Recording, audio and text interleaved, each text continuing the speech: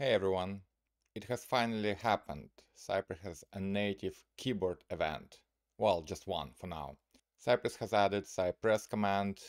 If you use it, there's only the tab key press event that you can send, but it will navigate, for example, on a form in the tab index order.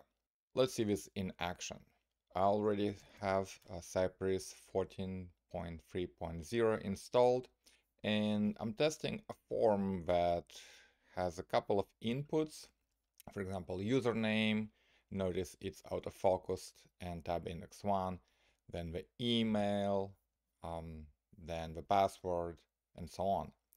It looks like this. Initially you have a page, and if you're on the username, if you press tab, you go to email, password, then accept terms, and then the login button. Excellent. Let's verify that the order of element focus is correct. So I'm going to go to my spec. I already have everything prepared, and I'm going to start with just verifying that there are 3 visible error messages.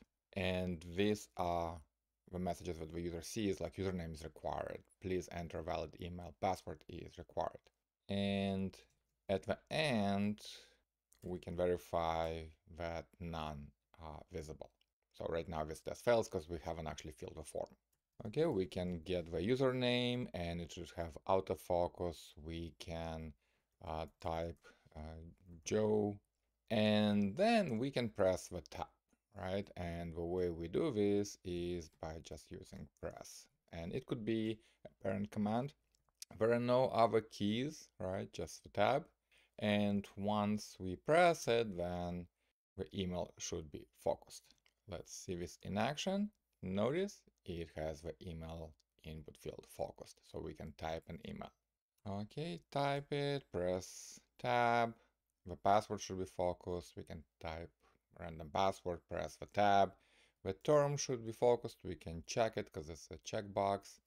And then after that, there should be no more error messages. Okay, so you can see how the form is processed by just using a tab and filling each input box. And right now the login is focused. And before we click on the login, we can intercept the post/login because that's our form action.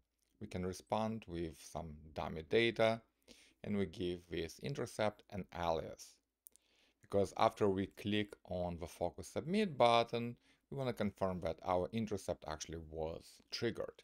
We're not going to validate the actual form sent because it uses a form data, which looks just like this. If I look at the login, right, payload, right, it looks like this. And if you want to decode it, well, I'm showing how to do this in my Cypress network testing exercises course.